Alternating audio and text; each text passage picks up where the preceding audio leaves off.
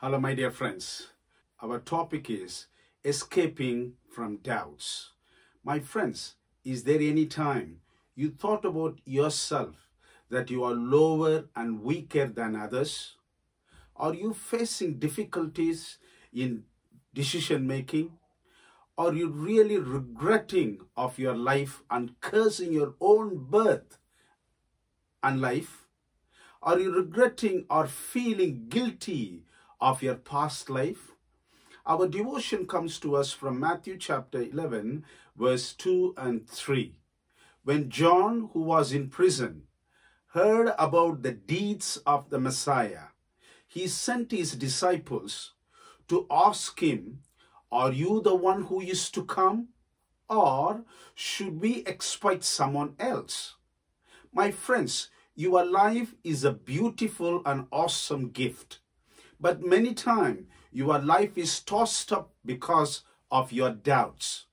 You are really facing mental tiredness because of your confusions.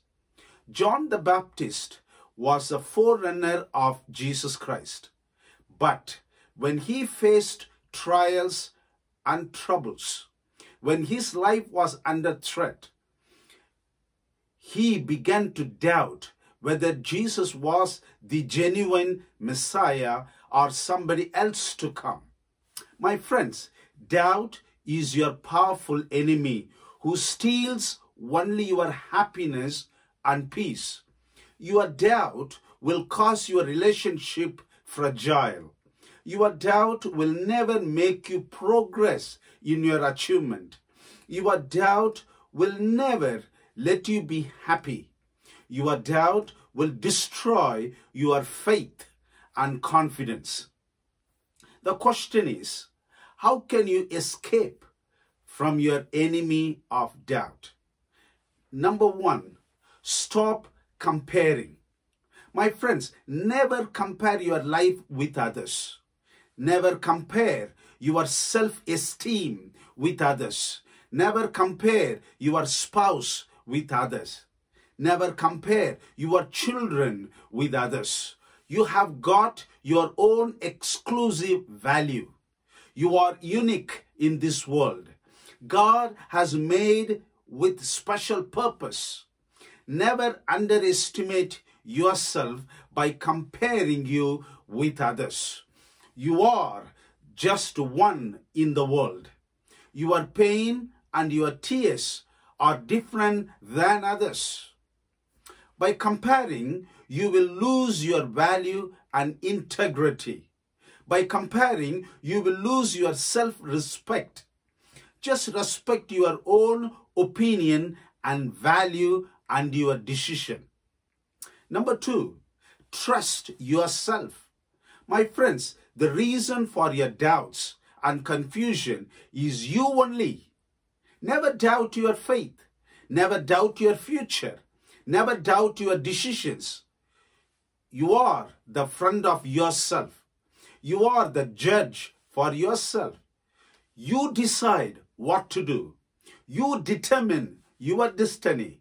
Life and death is in your hand. Make your own way and focus your own destiny and move forward, whatever the challenges or criticism comes. Number three, trust only Jesus. My friends, when John the Baptist doubted Jesus, Jesus was saying what is happening when people devalue you, when people underestimate you, when people insult you, when people discourage you, and also when people penalize you. Just behold Jesus, and he will give you your future.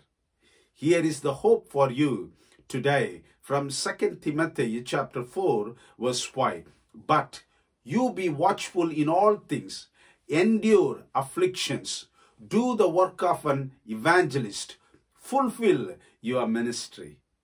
Let's pray. Dear Lord, there is somebody here doubting their own self. Please, dear Lord, give them confidence that they will stand up and they will wipe away their tears and have very concrete, confirmed, confident life. In Jesus' name we pray. Amen. God bless you.